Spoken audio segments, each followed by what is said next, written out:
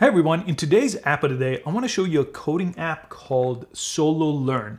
And it's a mobile coding app, so you can learn code in bite-sized lessons on the go. So that's a little bit different than all the other apps that primarily make the desktop experience the first experience. So Code Academy, for example, is a great website that I've used in the past to learn coding, but you have to sit down and dedicate some time. Even though they do have a mobile app, I like this experience a little bit better, so I wanted to make a video to show you exactly how this works and walk you through the process. And as every app of the day video that I make on this channel, I'll give you my review from 1 to 5 at the end of the video. Let's jump into the App Store. Again, you could click the link in the description below this video too and look for SoloLearn and download and open it. And you do have to log in and sign up for this because it's gonna keep track of your progress. So you could use Google or Facebook or your email here to log in. And then once you're all set up, this is the interface of the app. Let me just briefly show you what you have here. So on the home page, on the Learn icon here, you could basically select from all these different languages here. So if you want to learn about web development, you could choose between HTML, CSS, JavaScript, and all these down the road. Programming languages, you have all these as well. Java, Python, all these are labeled. So when you select one, it adds it right here on top to this box. So I selected HTML, went through some lessons, and he added it to my course right on top. Underneath that, you have code coaches, so you could go through those as well. And then you could have Ask Anything series here. You could see some of those. And then some other programming languages, some of the essentials for development. What I really like about this app, beyond the way it teaches you coding, is the ability to make this a social network and communicate with other people that are going through the process with you.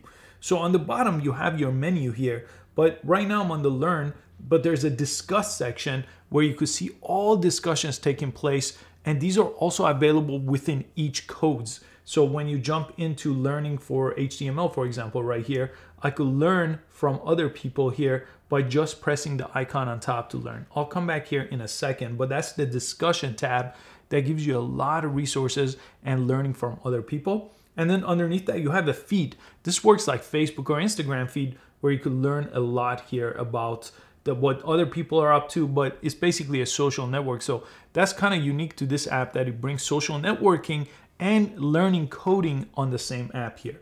Then you have your code platform here, where you could see other people's code and run the code to see what they've done with their code.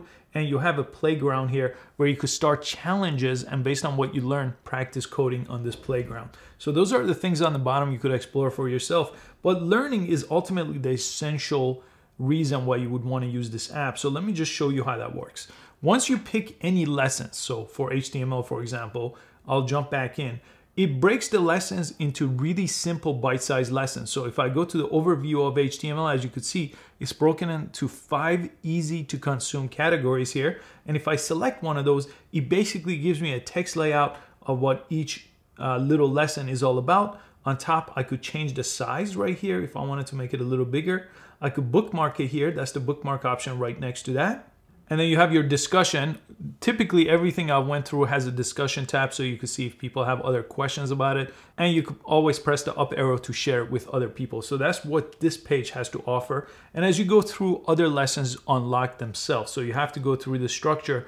But what I really liked are these quizzes. After each little session, when you press continue, it gives you quizzes to make sure you comprehend what you just learned.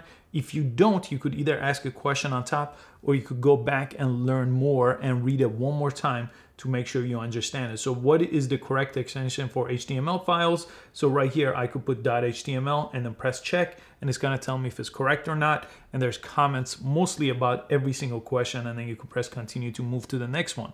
So testing your comprehension like that is one of the best ways I learn, and I think a lot of people learn the same way. So it's really great to have that at every single step and not learning a whole chunk of things and then having to remember them. This just teaches you a bite-sized lesson and then tests you on that right when you learn it. Also on the homepage, if you press your profile icon on the top left here, you could see a little bit about you and your experiences, your badges, and this is basically the overall view of the social networking aspect of it. And the app does have a pro version. So this is supported by ads right now, the free version. So you could upgrade to a pro version, and then the pro version will remove those ads and give you some advanced options. So use the free version, see if you like it, and ultimately you could upgrade to the pro version if you want to remove the ads and get a little bit of more advanced training. I hope you found this app of the day video useful. I'm gonna give this app a solid 5 out of 5. I love apps that are so easy to use and so easy to learn with. And this is one of them that is just simply laid out, and everything from my experience has worked great. So I'm gonna go through a lot of these programming languages to get the basic understanding of all of them. Please make sure you give this video a thumbs up, and I'll catch you on the next app of the day video. Thanks for watching.